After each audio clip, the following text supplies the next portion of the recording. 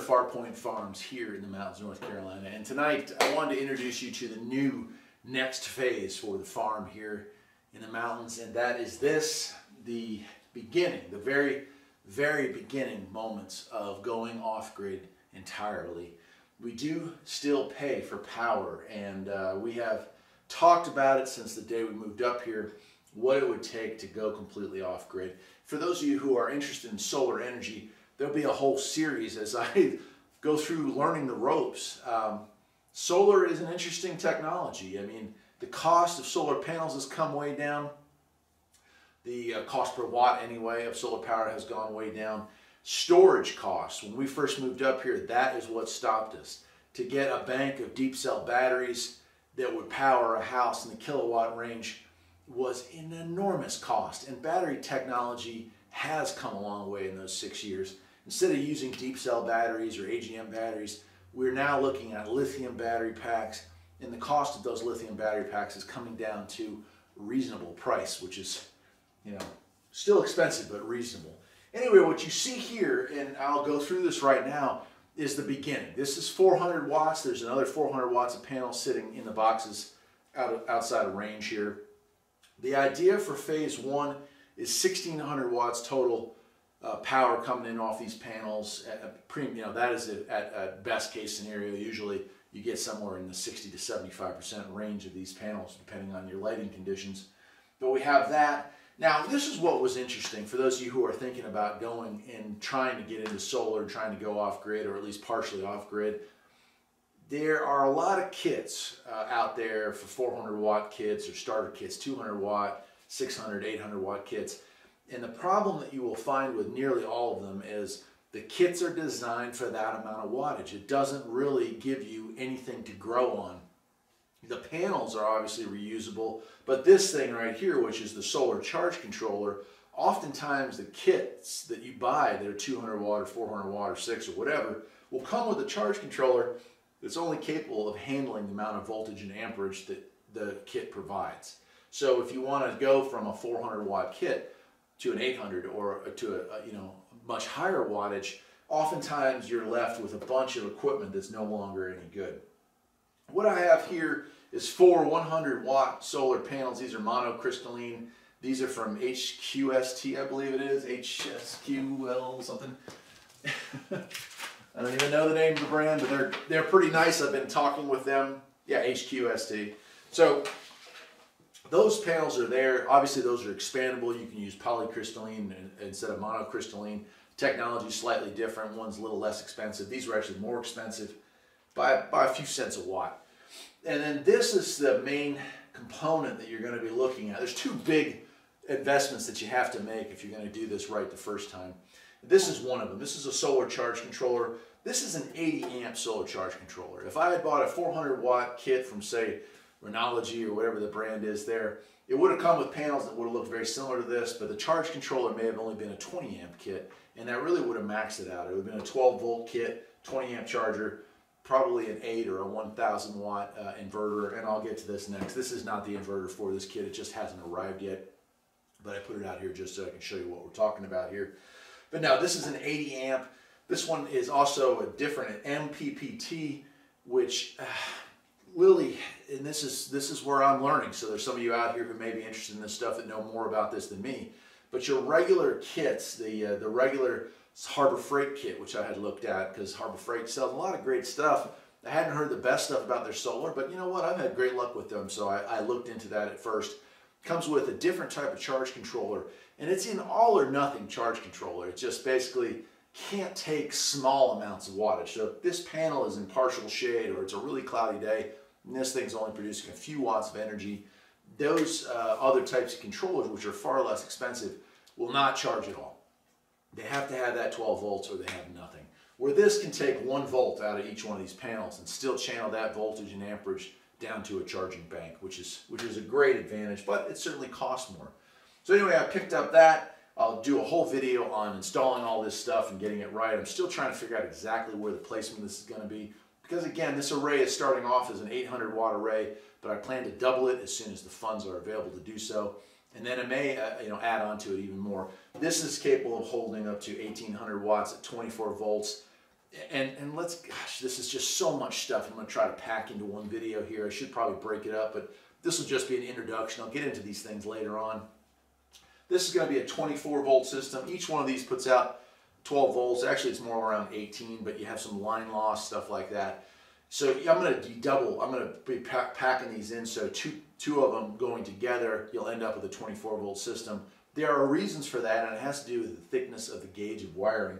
If I wanted to run this at 12 volts, I would end up having to have battery cables that were twice the thickness of these going to my inverter box and so on and so forth, volts versus amperage. And there are people out there that handle this a lot better than I'm going to be able to. But just briefly, that's what's going on. This box is capable of doing 12, 24, 36, or 48. Eventually, I'd like to move to a 48-volt system, but for right now, finances being what they are, this was what I could start off with. 800 watts with a 2,000-watt inverter, 24-volt inverter. The inverter I'm still waiting on. Right here, you can see I have a 400-watt inverter. This is a 12-volt, 400-watt inverter. This is something you would hook up to your car battery for camping or whatnot, or you might put this in a van or a camper and have this for 120 volt. And what these things do is they're converting the 12, or in this case 24 volt energy into 120 volt energy. And so you're able to take it, and of course there's losses in there, but that is part of the process.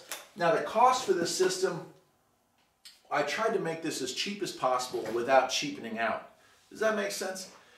The panels are actually the least expensive part of the setup when you really get into it, especially for the size or the amount of panels that I purchased.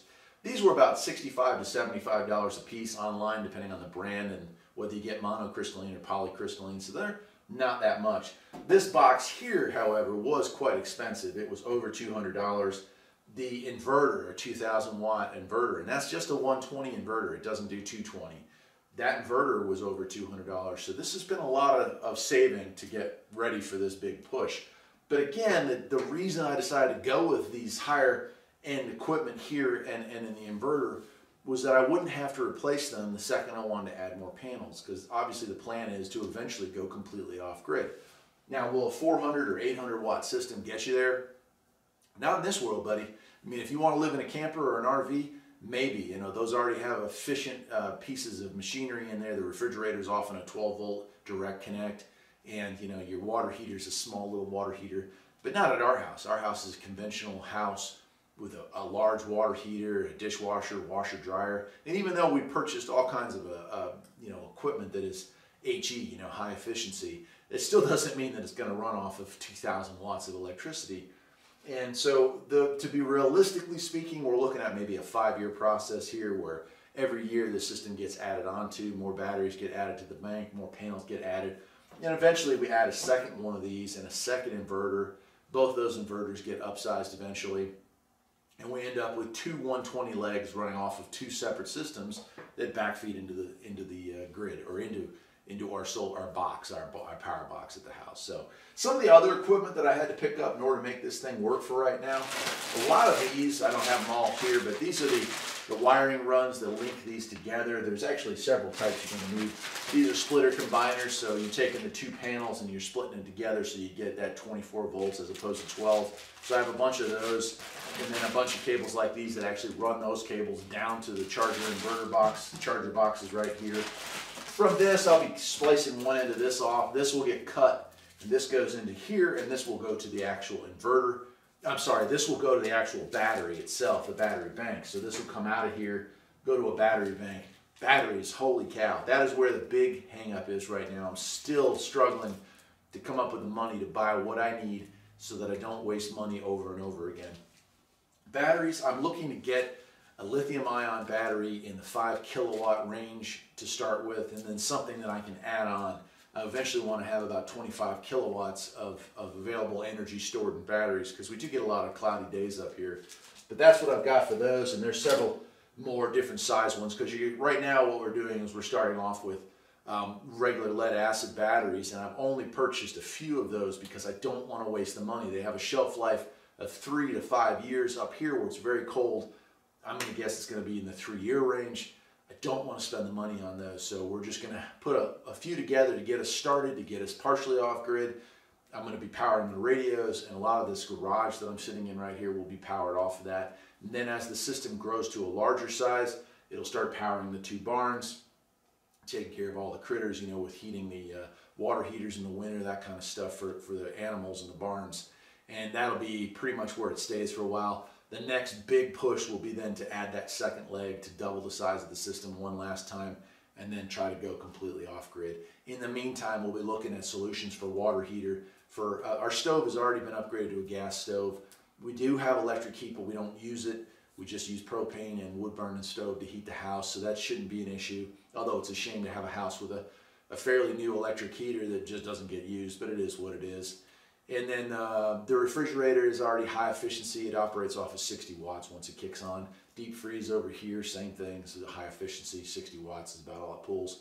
So there's some things we've already done in preparation for this, but there's still some things we'll have to do along the way. I'll be showing, as the weather warms up, it's snowing right now as we speak, I'll be showing you how I go ahead and mount these. I'm probably going to be mounting these to the top of the garage or the top of the cellar, and we'll be installing those, looking at the best sunlight array. Well, I don't have a great view of the south, but I can get probably 4 to 5 hours of good sunlight in the position that I'm going to put them in, and that ought to be enough for what I'm looking to do.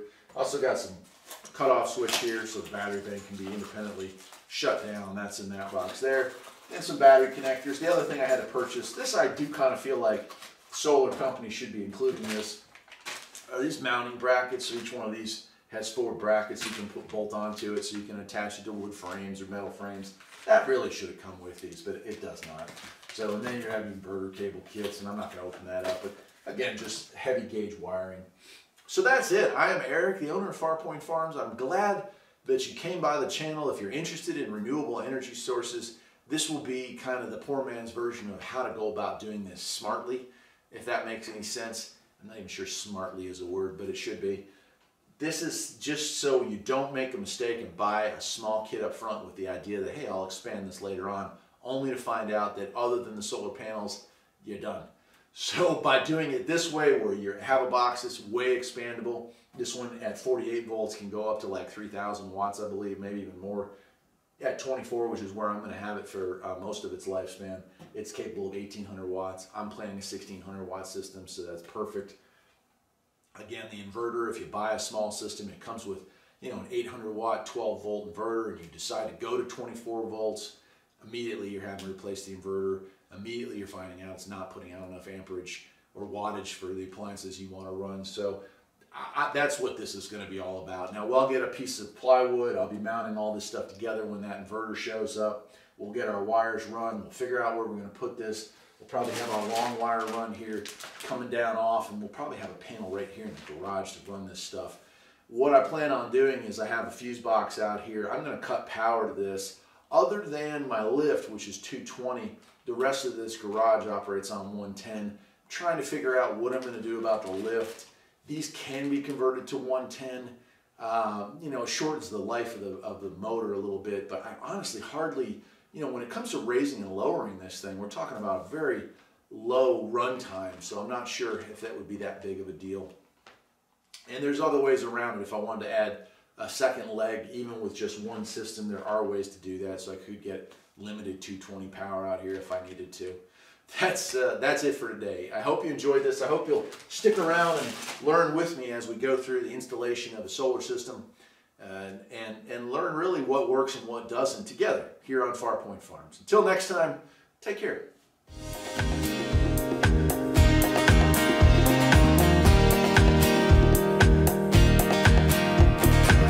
There's always something that needs a little fixing on Farpoint Farms.